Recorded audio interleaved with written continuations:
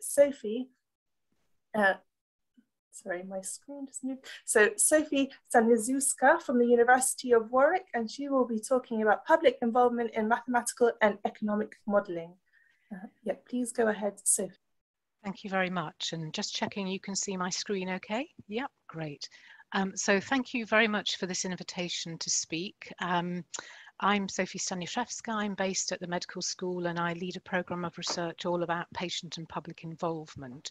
And so this might feel very different from the rest of the presentations that you've been listening to, but I guess I want to introduce something which is really important in terms of wider consideration of public perspectives, attitudes and perceptions within a modelling context. So I'm going to tell you a little bit about a project that we've had running at Warwick for a number of years, the MEMV study, which Ed Hill was involved with and Matt Keeling, and just take you into maybe a different world around what the public can actually offer us.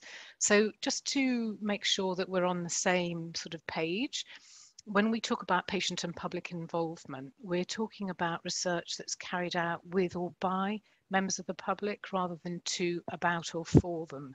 So that's quite an old NIHR definition, but it's one that we still use and still drives our work.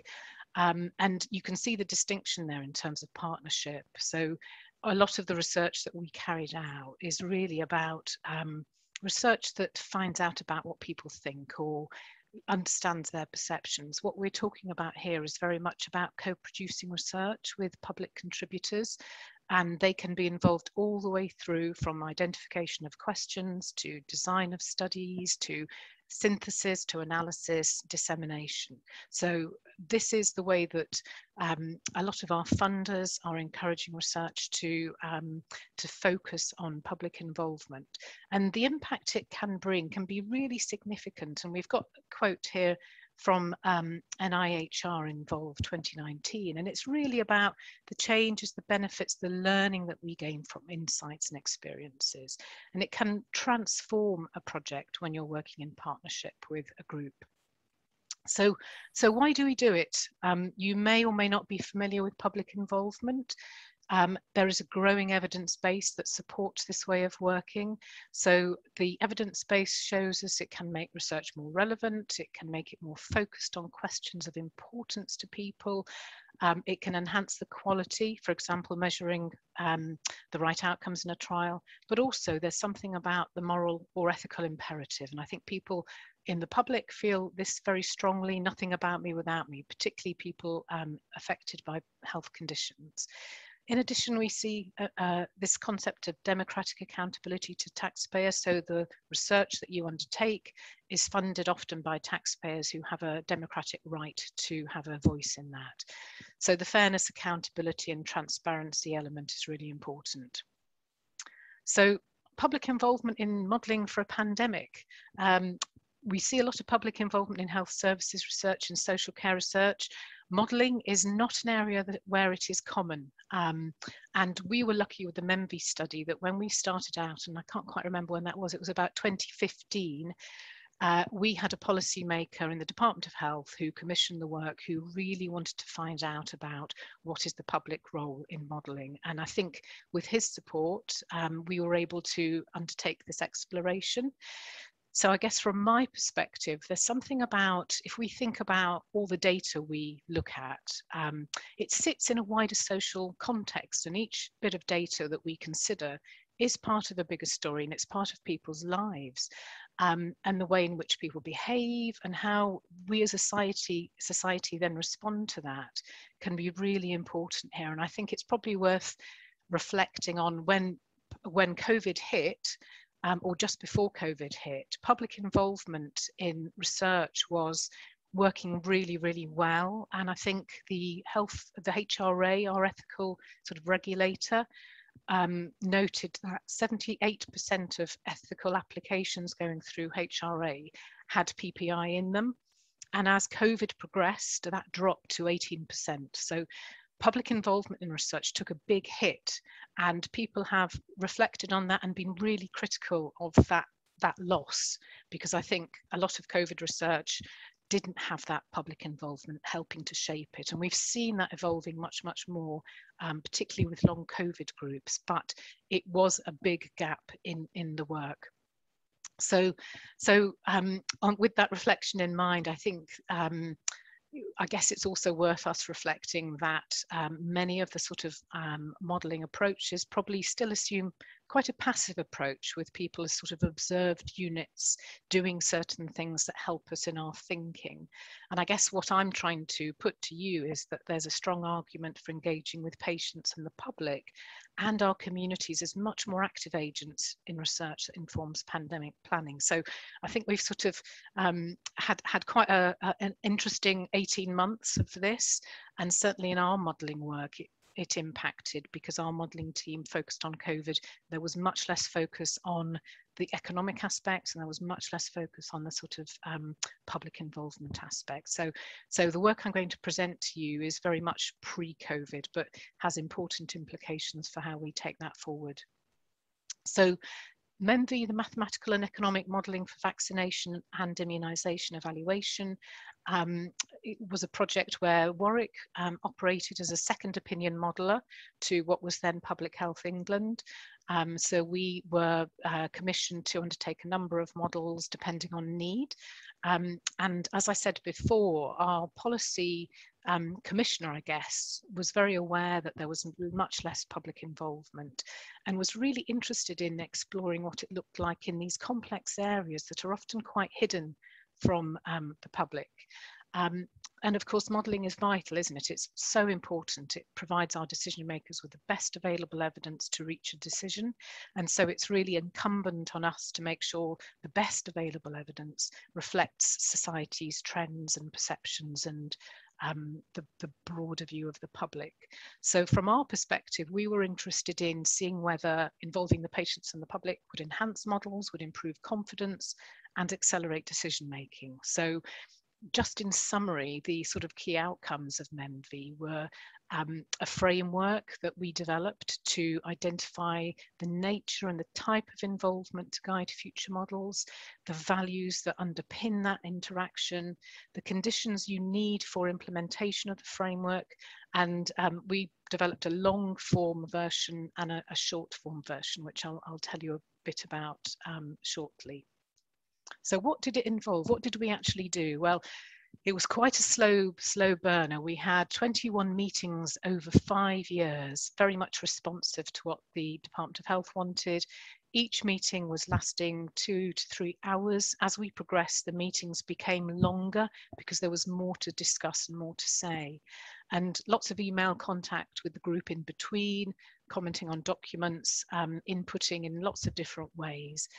And we sort of conceptualize these meetings as something called a deliberative knowledge space. And what I mean by that is that the team would present on a method or an approach or a concept, and we would use think aloud techniques to try and encourage the public contributors to engage with that. And through that conversation, which was multi-layered, and as we progressed, became more and more complex and more insightful and more well-informed, the public contributors were able to make a number of different sorts of contributions. And there were sorts of things, for example, like we had conversations about the data that was being used, and they challenged the nature and the content and the origins of the data, the basis for the data collection, interpretation of the data, and very much sort of thinking outside of the box in a safe space where sometimes the modelers could rework their thinking. So there was one particular model that wasn't working, and the team said, oh, we're going to talk to a few different groups about why it's not working. And I said,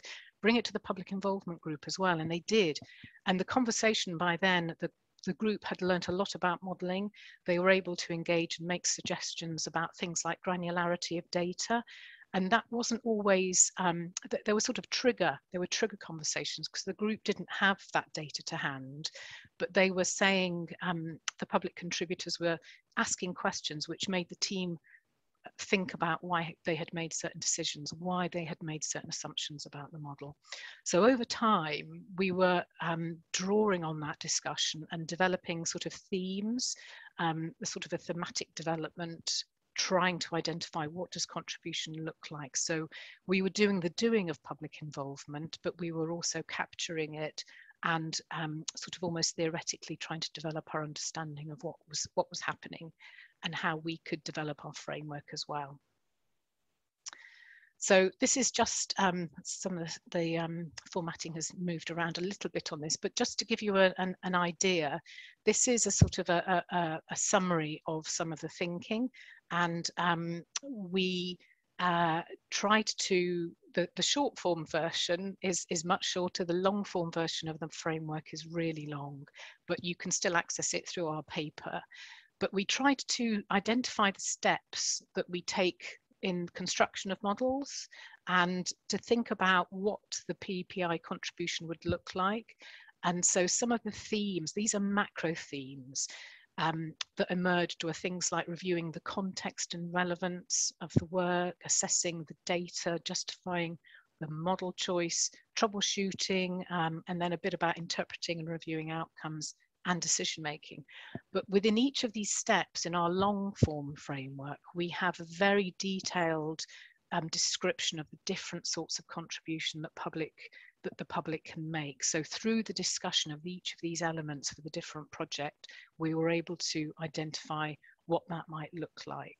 So it was a really interesting process. And I think the framework can be used in part, or you can use all of it if you want, but that's our next step. Is really, we were about to start testing the long form framework when COVID hit, and nobody was really interested in public involvement in the same way at that point. Okay, so just to give you a few reflections, this was not an easy project. Our public contributors and our research team, I think in the first 12 months, we were wondering exactly what we were trying to achieve. And one of our contributors said, you know, we had no picture of what public involvement would look like. We had no roadmap to guide our journey. And, you know, these sorts of challenges were really important to us. The researchers we were working with had no idea of what they wanted from us, or even if they could add anything useful to their model. So the first year was really challenging, and I think my role was to encourage the dialogue so that we could identify what those contributions would look like. And here's another one. So a key breakthrough was this representation of the model I've just shown you. For the first time, we understood modelling as a process and provided a framework through which we could start to organise and structure our contributions. So I think when we pinned people down in the team to write it up in that way, it was a real shift in thinking so that we had something to organise around. And then one of our academic contributors in the team, I won't read all of that, but from this bit in the middle, from my perspective, being given the opportunity to convey the work to public members through reasoned discourse ensured justification of modelling aspects, aiding model integrity and validity. So there was that discussion really helped refine some of the sort of aspects of validity and some of the assumptions that were being made. And in a way, you know, for us, modelling was a bit like making a cake. Somebody does decide on what goes into it, ingredients, how much, in what way, and what you come out with. And because of the aspects that are being discussed, there is a public role there. So just to summarise, MEMV, what we produced at the end of this process and in the paper, we provided the short form framework, the long form framework. We also have produced a table that is quite complex but captures the context of implementation. So what do you need to have in place as a modelling team to use MEMV and to make sure it works well? And importantly as well, the values that underpin it. It's vital that there is discussion about the perspectives people are coming from so that that can be understood. Then just to conclude very quickly, so our framework is ready for application and refinement. Our work shows that it is feasible. You can involve the public in these methodologically complex areas such as modelling. It's feasible. But it's really important we continue this exploration of the potential of public involvement in modelling. And I think Mike's mentioned earlier of things like the education context, and certainly conversations with my children about the education context have identified a whole range of concepts and variables that could inform future modelling. Even at that level, it's been really interesting hearing their perspectives. And I think modelling is has been hidden. When we started out, nobody really talked about modelling, but it is now so much part of our society, and you know, it's a representation of how we might respond to a pandemic. And I think it then is incumbent on us to think about how we bring that public perspective into this. So from my view, the societal input is vital, and we need to think about that. And so the co-production of future models, I think, will be really important to sort of ensure our policy recommendations are rooted in the best co-produced science, and we need to capture those concepts of importance and relevance. And, you know, we need to root this in the reality of life, and that's what we've been trying to do. So I will stop there because I've gone slightly over. Thank you very much, Sophie. That's an interesting perspective on modelling. So are there any questions for Sophie in the chat, or raise your hands? Elizabeth, please do unmute. Hello. Hello. Hi. Thank you very much. I found this really interesting because we had a project, a COVID rapid response project, to model, test, trace, and isolate strategies in the UK it just finished a couple of months ago. And we did intend to try and include public engagement in this. And for a set of reasons, that got going relatively late within the project. And I think what we did really wouldn't count as a kind of co-production, but it did, the process of doing that did make us think a lot about what public engagement might bring to the modeling project along a whole range of issues, from structure and types of models used, and parameter ranges, to the kinds of trade-offs that we might be looking at within the modeling, and then how different behaviors might be clustered and how they might change over the process of the pandemic, and really what research questions we should be focusing on based on how people are actually using different technologies, like different testing technologies in practice. But I thought it was interesting from your study how long it took you to get a good interaction going with the public members of your, or the non-academic members of your group. And I was interested to understand what you thought might make it feasible to do good PPI in the context of a rapid response kind of epidemic situation. So I had a question about, is that about tools? Is it about having a more standing collaboration? And then I also had a question about how you thought the media discussion of modeling and framing it very much as a kind of prediction might affect how the public understand what modeling to be and what it's trying to do. But maybe those are two questions. Yeah, no, thank you for that, Elizabeth. I think it's really interesting how in that first year, I think it was so new, and there were no published examples of how we might go about this.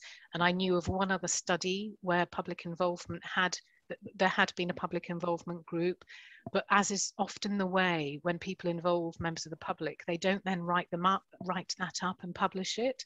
So I knew that they'd done some fantastic work, but there was no sign of it. There was no trace of it. There was nothing for us to build on. That's why we wanted to publish our paper. So I think that meant that in the first year, we were trying to create this sort of deliberative knowledge space and feel our way along. And we didn't have this sense of which direction we wanted to go in.